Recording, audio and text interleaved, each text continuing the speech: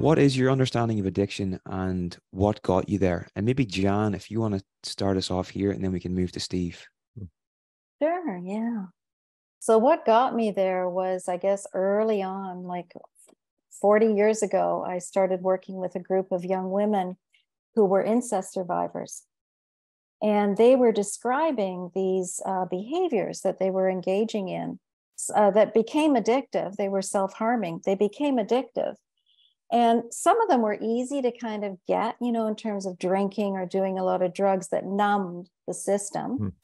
Although we didn't talk about the dorsal vagus back then. That was something you gave us, Steve, much later.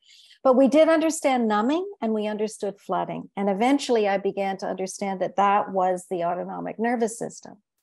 But what was puzzling to me was that the behaviors they were describing, like cutting the body, things like banging into walls, engaging in unsafe sex, things that were harder to kind of figure out what that was all about. And the traditional psychiatric system was, diagnosing them with borderline personality disorder and basically wanting to get rid of them. So that didn't sit well with me in my feminist days still. And so I went searching and, this is what I outlined in my book. And what I began to realize, and when I eventually heard you, Steve, talk in 2012, was that really addictions, the most powerful way to really understand them is through the autonomic nervous system.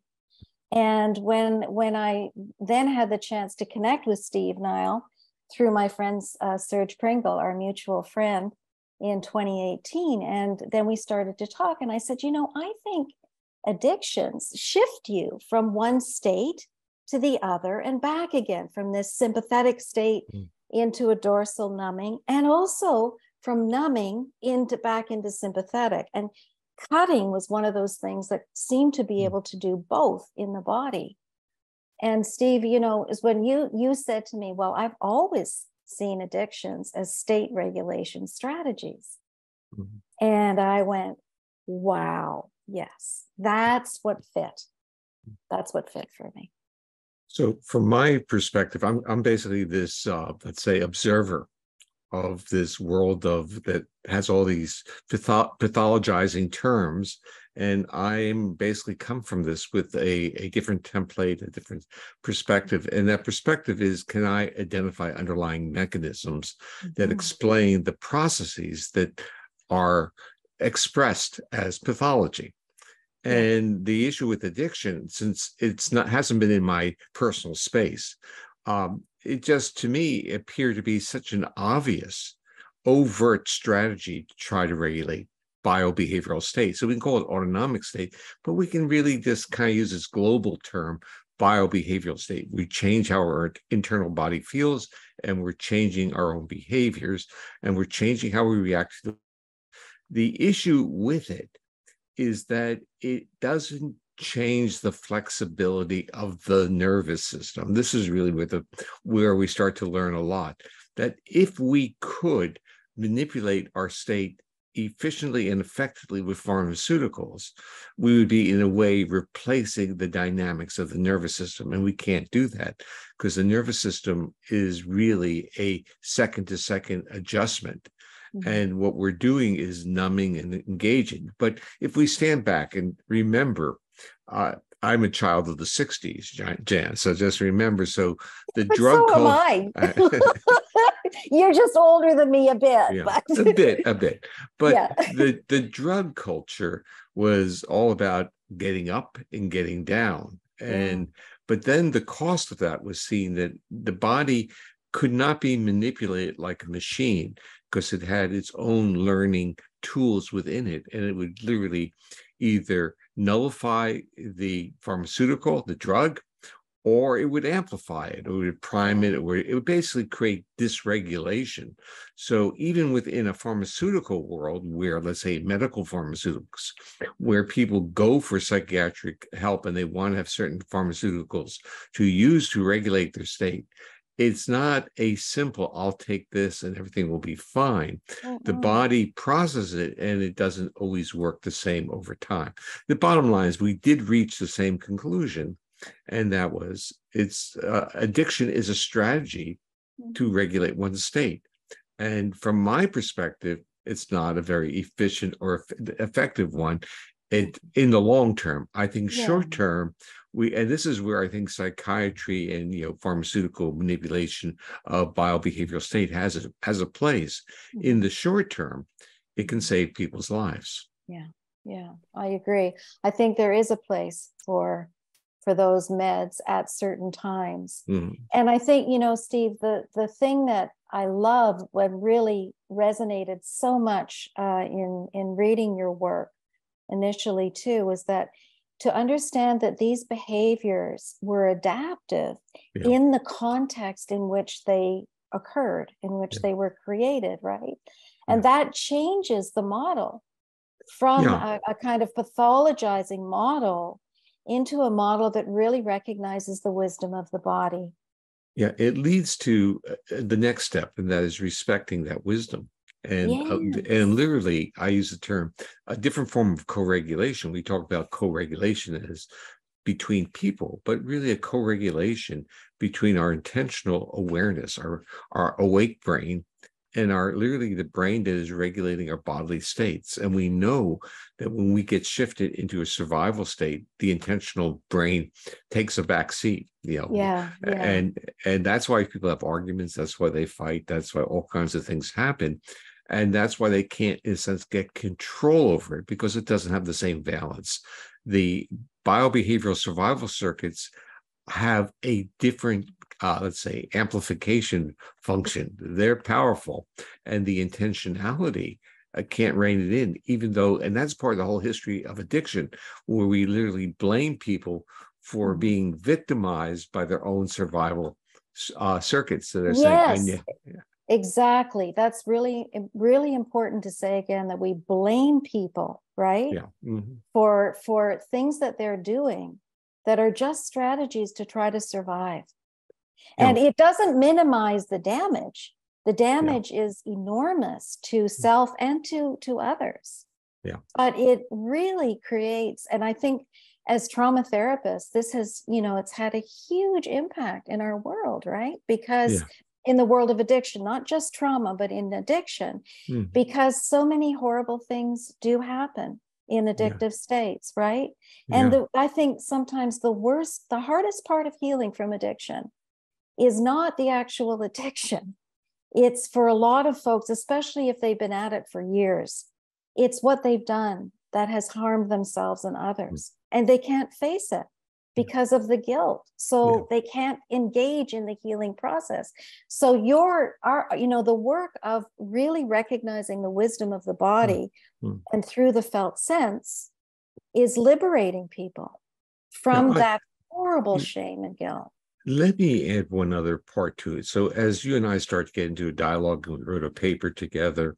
And we did. Yes. And I was pushing this whole notion of a strategy of state regulation. I was bouncing some of these ideas. I was bouncing them off of people that I know in the addiction area. And what they were trying to basically say to me, they said, yes, and meaning yes, there's a state regulation, but there's something else that occurs.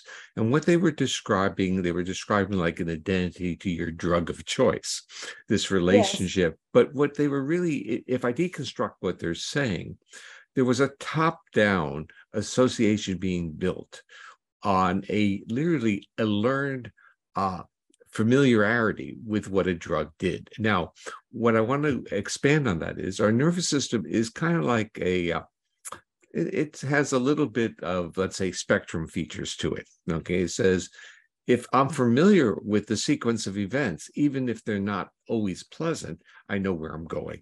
But if there's a violation of expectancy, I am in chronic threat. I can't walk into that room.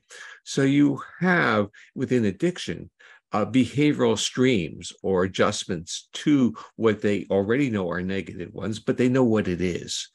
And so there are these bottom-up survival triggers that we try to regulate without good toolkits. We take a drug. The drug dampens this or numbs, it does one of two things. It puts us into this is the part, not being and having an addiction history. Yeah. And I start learning that, people want to be numb. Yeah. Okay, so there's some things that you may not know about my history. When I was 22, end of my first year in graduate school, I worked as a prison guard. Oh my God! No, I didn't know that. I worked in the county workhouse, which was loaded with the young people who were drug addicts and the older people who were alcoholics, and there was a cultural distinction between them. But it was a time when heroin was actually pretty big within this community. And the comments that I heard, these were reasonably young people in their 20s, including some people who were in there I had actually gone to high school with, which was kind of this interesting interface of who's on what side. But it was kind of this saying, why would you want to be numb? Yeah. And the issue is, at that point, I really knew very little about basically adversity histories. So if you have an adversity history, one of your dreams is not to feel, to be numb. So you start seeing that the history of the person impacts on the state that they view as being positive, and then they build associations of getting into that state. So to me, it was just remarkable about it. And then again, the other thing was, in the world of being, let's say, a young adult, alcohol was always into the culture, but the notion of alcoholic abuse was very different than a social drink. And the fact that when you could start seeing people's behaviors shift radically as they took more alcohol, you start seeing, and some of them were using it to get into those states because they felt too timid and they wanted to be social. So they want I think the metaphor was to lift the lid off the id.